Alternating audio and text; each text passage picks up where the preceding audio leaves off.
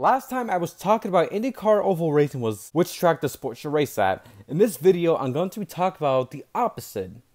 I'm going to be talking about oval tracks that IndyCar should not race at due to being way too dangerous, NASCAR ruining the tracks, and other reasons. This is my opinion only. With that being said, let's begin. Las Vegas Motor Speedway. When IndyCar fans see the name Las Vegas Motor Speedway, they obviously think about what went down in 2011, the huge wreck that killed Dan Weldon. Even before 2011, hell, even before the 2007 reconfiguration of the track, Las Vegas was a dangerous racetrack even with the original configuration for the sport. Back in 1996, there were so many crashes. The race still went on after the program broadcast finished, except for the West Coast, and nobody has footage of the closing laps of the race. Speaking of crashes, Stephen Gregory, Tony Stewart, Stan Waddles, well, he was not injured, but he still lost consciousness, and Mark Dismore were injured from their crashes. My point is that the track was way too fast for IndyCar and way too dangerous for them to begin with. Hell, look at 2005 as well. It looked like a good race or whatever, but it was way too fast for them. Las Vegas Motor Speedway is a cookie-cutter 1.5-mile track that is not safe for IndyCar, so it's NASCAR friendly, of course. Atlanta Motor Speedway. There was a time when IndyCar raced at the original layout and the 1997 layout. IndyCar has not raced at Atlanta since 2001, and it was remembered for that huge wreck.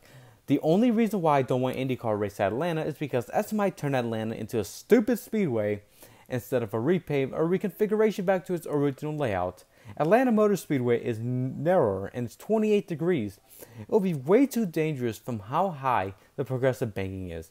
If Atlanta's stupid speedway was only repaved or even reconfigured to its original layout, then I would have to put it on the list of oval tracks IndyCar should race at. Unfortunately, because SMI is dumb for turning Atlanta into what it is for bullshit entertainment purposes and ignoring driver safety, Atlanta is Atlanta's stupid speedway. Texas Motor Speedway 2017 to the present. What else is there to say about how current Texas is? It is awful, holy cow, for IndyCar and NASCAR. SMI ruined this track, especially for IndyCar. Let's get to the context on why Texas is on this list. After the 2016 Texas Fall Cup race, Texas was getting their drainage pipe fixed so the delay for rain wouldn't last as long. What they did was take away 4 degrees of banking in turns 1 and 2, making it wider as well, while turn 3 and 4 still had 24 degrees of banking. IndyCar's 2017 race was nothing but a pack racing demolition derby survival race thanks to the 2015 to 2017 oval aero kit package and the track being new. After that, it was nothing but boring and atrocious racing. Adding insult to injuries, when NASCAR added PJ1, it stained the racetrack. So if the IndyCar drivers made one move on the PJ1, your race is done. Oh, and you can't make any moves in the corners too, because it's still a one-groove racetrack. Coming into the 2022 race, I remember a lot of people were not happy to see another IndyCar race at Texas because of how the track is. But after some good racing during the second half of the race and a classic photo finish, apparently everybody wants Texas to stay. Like, what? Plus, I don't even know if they're going to stay after 2022, and hopefully that's the case. But just because there was one decent race in current Texas, it doesn't mean the track is good. There was even talks about Texas being off the schedule before that race. But because of one decent race, people are hoping to keep Texas for 2023. But because of the newest updates, by the way, my script is like a couple weeks old.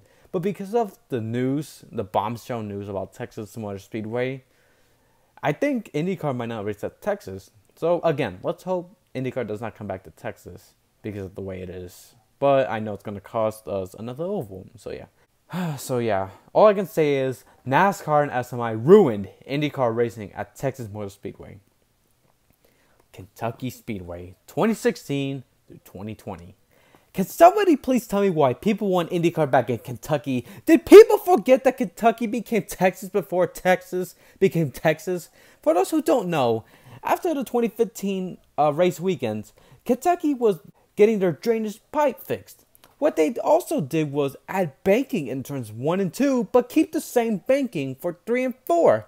I get that the racetracks need their drainage pipes fixed, but why did they have to fuck up the tracks like that, for fuck's sake? After the reconfiguration, NASCAR racing at Kentucky post 2016-2020 became atrocious. And no, Jeff Gordon, Kentucky Speedway is not unique.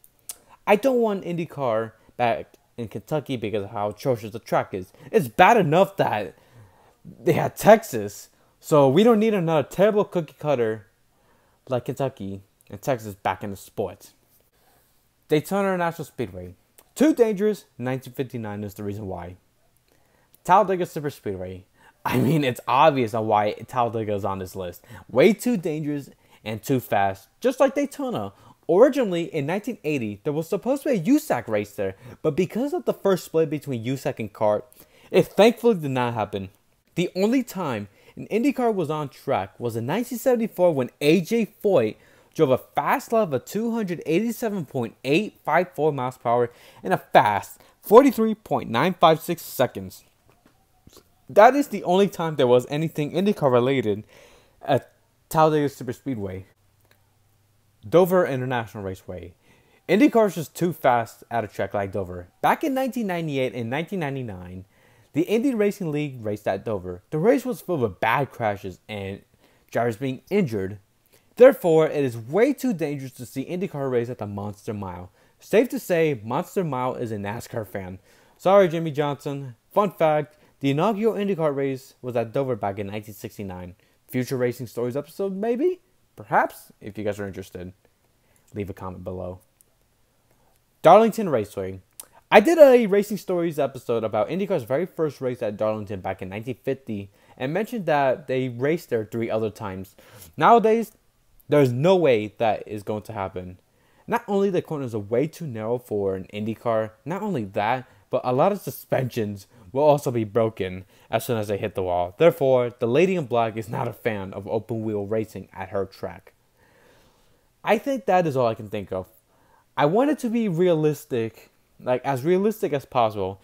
That is my list on oval tracks that should not be in IndyCar. Now, this is the part where your opinions matter. Which ovals do you think IndyCar should not race at?